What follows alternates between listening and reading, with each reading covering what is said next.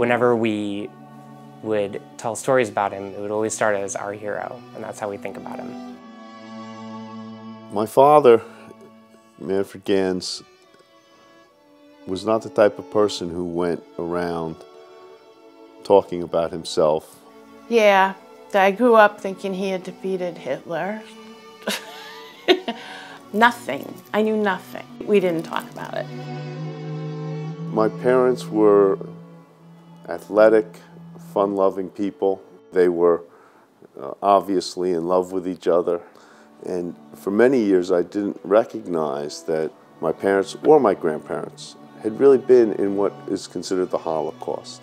His story and what he went through in World War II are very important. Joining an elite troop and shedding all our past, it was total heaven. Nobody was as well trained as we were. Nobody knew what to do. No matter what I tell of this story, and I tell a lot of people his story, I will always tell the story. The quick version is my grandfather rescued his parents from concentration camp.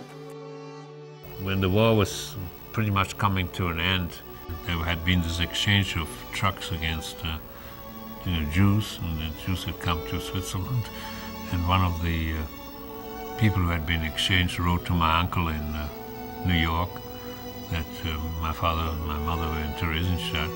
So I persuaded my unit to let me go, give me a Jeep and a driver, and I would go and find my parents. At the very end, he said something that really made me very emotional, and that was when he said, "This was how I beat the Nazis. I had a family." I certainly looked up to my father tremendously. My main sense of satisfaction came from the fact that now we don't have to fight this guy anymore. There's one person less to fight. Revenge was never a thing that my grandfather was into. He always just wanted to work things out. He didn't want to go hurt a bunch of people. I mean, he grew up with so many of the people that he fought against in the war. When the film Inglourious Bastards came out, he was very angered by it, as it portrayed the Jewish soldiers wanting revenge on the German soldier. My main contribution to the war undoubtedly was that I literally persuaded thousands, if not 10,000 German soldiers to surrender without a fight. He was involved in the Nuremberg trials. He was proud of his role in that. He was proud of bringing certain people to justice. Believed strongly you could not condemn a people. Said, look, you can never get revenge. It's not an emotion that is worth us pursuing. And my father took that to heart.